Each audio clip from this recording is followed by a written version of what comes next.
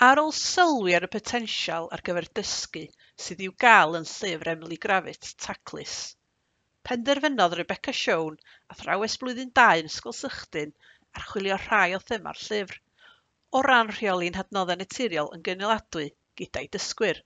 Dangosodd y dysgwyr syndod a siom o weld y cwytir lleol a maent fel dysbarth yn mynd iddo'r rheolaidd yn llawn sbwriel ar ôl un penwythnos.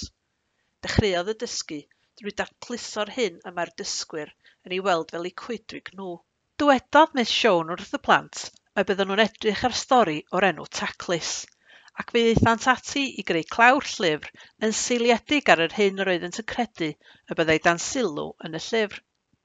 Cawsan sioc o ddarganfod ei fod yn ymwneud â mochyn daear o'r goedwig. Fe aeth y plant ymlaen i wneud rhagfynegiadau, edrych ar yr iaith a'r geiriau oedd yn odli yn y llyfr a gwneud rhywfaint o ddrama. Creuodd y plant cwestiynau i ofyn i Pete y mochyn daear.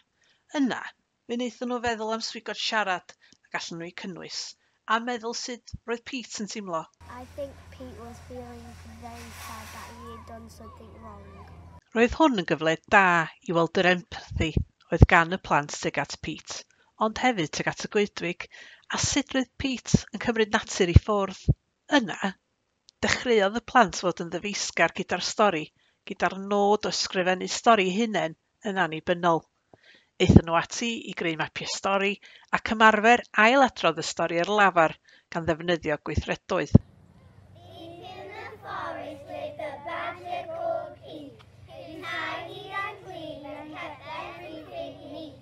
He tidied the flowers by checking each path and snipping off any that didn't quite match. Cwblhawyd llawer o waith llyfaredd cyn i'r plant fynd ymlaen i sgrifennu ei fersiynau hunain o Taclus. Deep in the pond lived a frog called Cedric, who tidied and cleaned and kept everything neat.